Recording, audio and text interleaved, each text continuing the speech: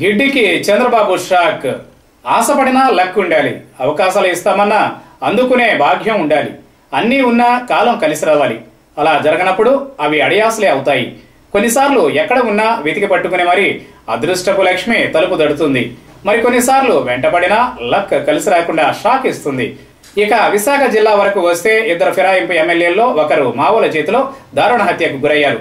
మరో ఎమ్మెల్యేకు high command shock ఇవ్వబోతోందని talk. Congress తో టీడీపీ పొత్తు తమ్ముళ్ల కొంప ముంచేలా కనిపిస్తోంది.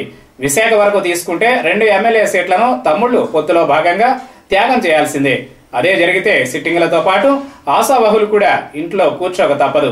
అలా దెబ్బపడుతున్న సిట్టింగ్లలో ఇద్దరు ఇప్పుడు తెర ముందు కనిపిస్తూ ఉన్నారు. వారు విశాఖ దక్షిణ నియోజకవర్గం ఎమ్మెల్యే వాసుపల్లి గణేష్ కుమార్, మరొకరు ఫిరాయింపు ఎమ్మెల్యే గిడ్డి ఈశ్వరి.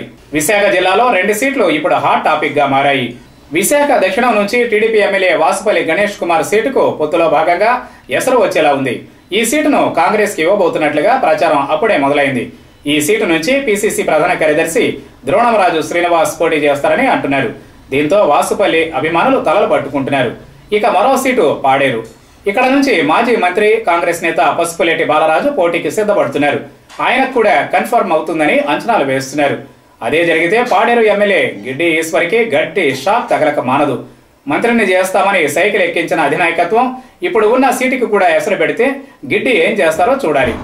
నిజానికి ఆమె వైసీపీలో ఉంటే మరోమారు ఎమ్మెల్యే టికెట్ తో పాటు విజయం ఖాయమే. పార్టీ పవర్లోకి వస్తే మంత్రి ఆశ కూడా నెరవేరేది.